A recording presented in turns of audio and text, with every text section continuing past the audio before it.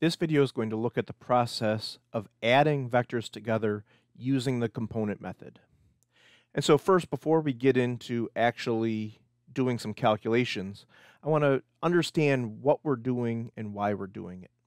So in this picture, I have two vectors, A and B. And I want to add those two vectors together and find the resultant vector, which is shown in this picture as vector R. So in this picture, I'm adding vectors A and B together using the tail to tip method. I line the first vector up, vector A, I place the tail of vector B at the tip of vector A, and then my resultant vector points from the tail or the start of the first vector to the tip or the end of the last vector. We're saying that vector R is equivalent to vectors A and B put together. So I can take vector A and I can break vector A into x and y components. So the x component of vector A points to the right, the y component of vector A points up. Here is showing the components with the vector, but then to make it easier to see, they're kind of shown off to the side. And I can do the same thing with vector B. I can find the x component of vector B, and I can find the y component of vector B. And this resultant vector, vector R, has x and y components as well. And what we can see from this picture is that this x component of the resultant vector is the x components of vectors A and B added together. And the y component of the resultant vector is the y component of A and the y component of B added together. With the components, because they lie along the same axis, I can add them together. If the x component of vector A is 5 meters and the x component of vector B is 7 meters, I can add those two together and get 12 meters. We saw in the previous video with calculating components of vectors that those components can be negative though. And if those components are negative, we do need to include that negative sign when we go to add the components together, because the one component will be taking away from the other component. So the process for adding vectors using the component method, the first step will be to draw a diagram. And this is if you are not given the drawings of the vectors, but you're just told the magnitude and directions of the vectors, you want to sketch those vectors out. You also need to pick your x and y axis. Typically, it's going to be horizontal and vertical, but later in physics, we'll get to things, for example, objects on an inclined plane, where we'll tilt our x and y axis, and so we need to be clear what our axes are. Once you have that sketched out and you have your x and y axis drawn, you're then going to go through and break the vectors into x and y components and calculate those components using sines and cosines. Again, a previous video went through calculating x and y components of vectors using sines and cosines. If those components are negative, you need to make sure you include the negative sign. So if the x component points to the left or the y component points down, you need to include that that component is negative for the later steps. You're then going to add the components in each direction to get the total x component and the total y component. So you're going to add all of your x components together, again including the negative sign if the component is negative. You add all of your x components together to get your total x component. That total x component is the x component of the resultant vector. You then add all the y components together to get the y component of the resultant vector, or y total. And once you have those components of your resultant vector, you can then calculate the magnitude and direction of the resultant vector using the Pythagorean theorem and inverse trig. So to get the magnitude of the resultant vector, you'll use the Pythagorean theorem. The magnitude of the resultant vector is the hypotenuse, and so it's the x component squared plus the y component squared square root. A squared plus b squared equals c squared. So x total squared plus y total squared equals the hypotenuse, or the magnitude of the resultant vector squared. And then to get the angle, typically we want the angles relative to the x-axis, and so we will typically use the inverse tangent, and we'll use the inverse tangent of y total over x total. And that would give us the angle that the vector makes with the x-axis. So let's look at a couple of examples going through and adding two vectors together using the component method. In this first example, I have vector A, which is 4 meters at an angle of 45 degrees above the x-axis, and vector B, which is 3 meters at an angle of 30 degrees above the x-axis. So the first step would be to draw the vectors, but that's already done. The next step would be to choose the x and y axis, but that's already shown in this picture as well.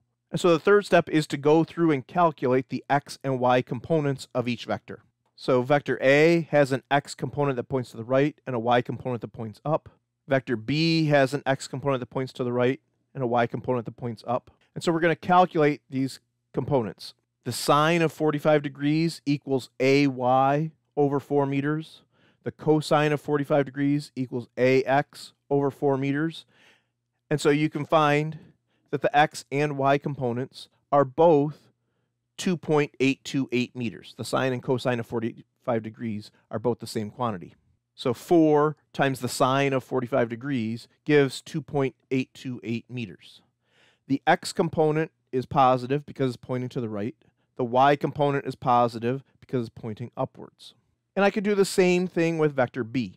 The sine of 30 degrees equals by over 3 meters. The cosine of 30 degrees equals the adjacent side bx over 3 meters. And so bx would be 3 meters times the cosine of 30 degrees. by would be 3 meters times the sine of 30 degrees. This gives us the bx is 2.598 meters. by is 1.5 meters. And the x component is to the right and the y component is up, so both of those components are positive.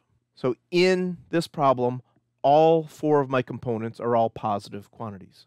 The next step is to find the x and y components of the resultant vector. On the last slide, I referred to those as x total and y total. So x total, which is the x component of this resultant vector c. We're saying that vector c is the result of adding a and b together. The x component of vector c, or x total, is the x component of vector a plus the x component of vector b. So that's positive 2.828 meters plus positive 2.598 meters. So we get that x total is positive 5.426 meters. I do the same thing for the y components. Y total is the y component of vector A plus the y component of vector B. 2.828 meters plus 1.5 meters. So adding those together, I get that the y component of vector C, or y total, the y component of the resultant vector, is 4.328 meters. So now I have the x and y components of the resultant vector. But what I want to do next is find the magnitude and direction of that resultant vector. So just rewriting it, I had that x total was 5.426, y total was 4.328 meters. So I sketched that out. The x component points to the right, the y component points up. I draw those two components tail to tip. I'm saying that this x component plus this y component are going to add together to give my overall vector. To calculate the magnitude of this resultant vector, I'm finding this hypotenuse. I use the Pythagorean theorem. The magnitude of that vector is the square root of 5.426 squared plus 4.328 squared, which gives me 6.941 meters as my magnitude of the vector. To calculate the direction, I'm looking for this angle theta relative to the x-axis. The y side, 4.328, is my opposite side. The x side, 5.426, is my adjacent side. So the tangent of that angle theta equals 4.328 over 5.426.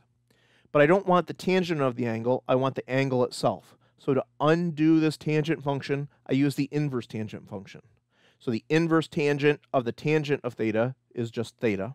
But whatever I do to one side of the equal sign, I do to the other side of the equal sign. So I need to take the inverse tangent of this fraction, 4.328 divided by 5.426. So theta equals the inverse tangent of this quantity, 4.328, divided by 5.426. And if my calculator is in degrees mode, and in here I'm going to be working with degrees, I get that this angle is 38.578 degrees. This vector makes an angle of 38.578 degrees above the x-axis. So with adding vectors together using the component method, there's a lot of steps. And you need to be careful as you're doing these steps. Double check that you have your components, that you don't switch your x and y components with vectors. Double check that you didn't forget negative signs. So if you kind of go through and double check step by step, you're less likely to make mistakes and have to redo the entire problem. Looking at one more example, I have two more vectors. Vector A is 8 meters at an angle of 35 degrees above the x-axis. Vector B is 5 meters at an angle of 25 degrees below the x-axis. So again, I'm going to calculate the x and y components of my vector. The x and y components of vector A, I have those sketched in. And so I'm going to use sine and cosine. I get that my x component is 6.553 meters. I get that my y component is 4.5886 meters. So I use the sine of 35 degrees to get this y component. I use the cosine of 35 degrees to get this x component.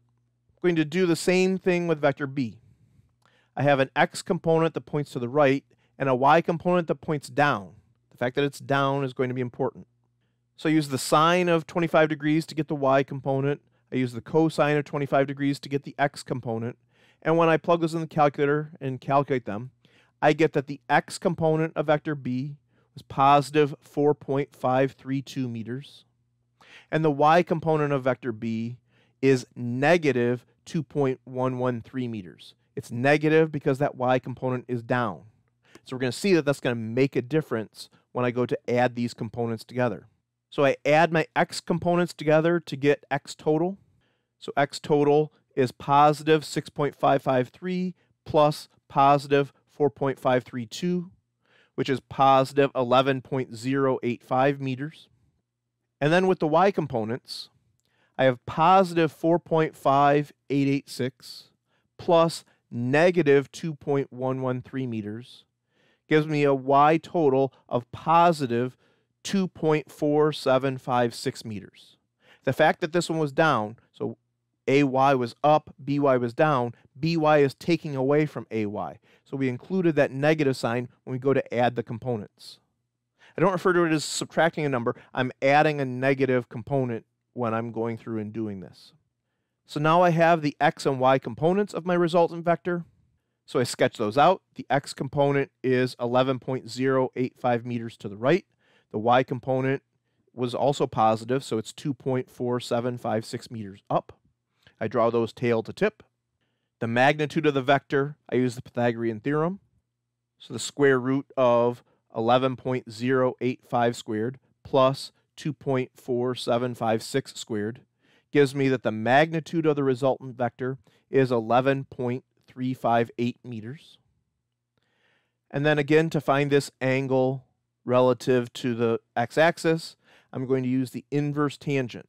So the tangent of theta equals the opposite side over the adjacent side.